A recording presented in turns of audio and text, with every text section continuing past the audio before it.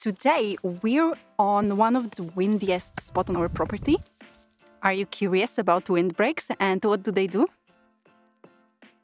So windbreaks can consist of a variety of trees, shrubs, and also those that provide food for wildlife. They can also be used to create a boundary or privacy screen for your property. There are many different types of windbreaks, but we can distinguish two main types. One is called shelter belt and the second one is called hedgerow. So hedgerow typically consists of dwarf trees and shrubs. Could be fruit trees, could be nut trees, could be evergreen trees. They are meant to protect like a smaller area. And the shelter belt, it typically consists of line of taller trees.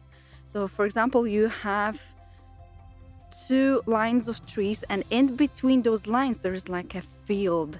So their role is to protect crops and livestock from harsh winds. Now about shape. Windbreaks, like most conifers, are triangular in shape. So that means you would plant a line of taller trees and then you would have shrubs on either side. Windbreak should be at least 10 times as long as it is high. So a windbreak hedge that is 4 meters high should ideally be no less than 40 meters in length. Please also note that the length of windbreak needs to be greater than the length of the field protected, as wind funnels around the end of windbreaks. When planning permaculture windbreaks, it is really important to consider the direction of the prevailing winds, the topography, the climate, and the soil. This will help you to decide which tree species will suit your site best. I know it can be really difficult. That's why I've created a free guide helping you to choose the right wind-resistant trees and shrubs for your site and for your hardiness zone.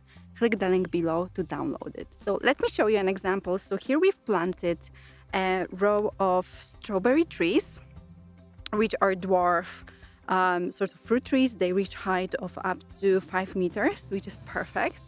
And on the leeward side of the windbreak, we've planted mugo pine. We've already planted conifers on the north and eastern edges of our property. We will be adding more trees and shrubs on the leeward side to increase biodiversity. Here's another example of windbreak combo. It's Italian alder and serviceberry in front row.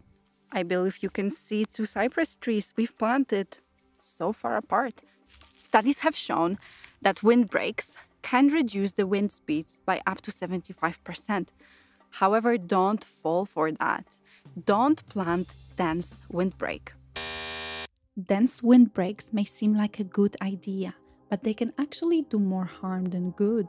When wind hits a dense windbreak, it can create a turbulent eddy behind it, which can actually increase wind damage to nearby structures. So a more permeable windbreak of about 50% allows some wind to pass through, reduces the wind speed, as well as turbulence behind it.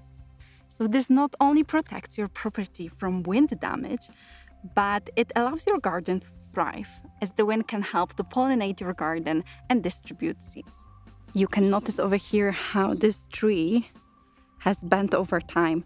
This is a sign that really strong wind from north, this is the north, was hitting the hedgerow.